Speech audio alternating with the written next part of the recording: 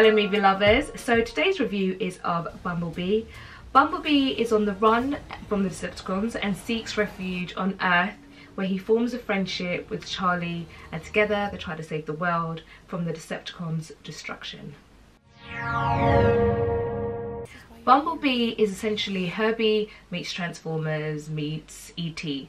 and essentially it's about a young girl dealing with grief and adolescence all at the same time. Straight away, first 10 minutes is way better than Transformers 4 and 5 combined, so it's looking up. One positive I did like was the female villain robot. She was badass, and I love how just like no nonsense, callous and just cold she was. I wish I'd seen a little bit more of that. I just thought it was a little bit safe and probably should have been a U rather than a PG-13.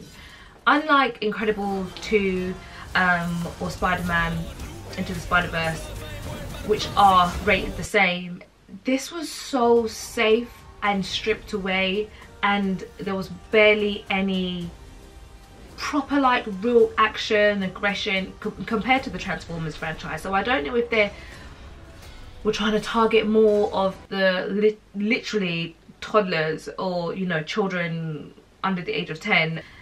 I don't doubt the kids will enjoy it, but anyone over the age of 10, 11 tops, will be a little bit bored.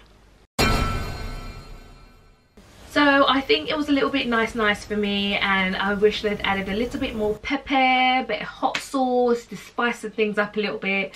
That would have made the whole dish a little bit more delicious for me. But because it was quite bland, and I do not plan on watching this film ever again, I do give Bumblebee a Rachael RnR rating of 6 out of 10. But like always, let me know your thoughts. If you like the new direction that Transformers is going in, drop a line in the comments section below. That would be great. But as always, thank you for watching. Until next time.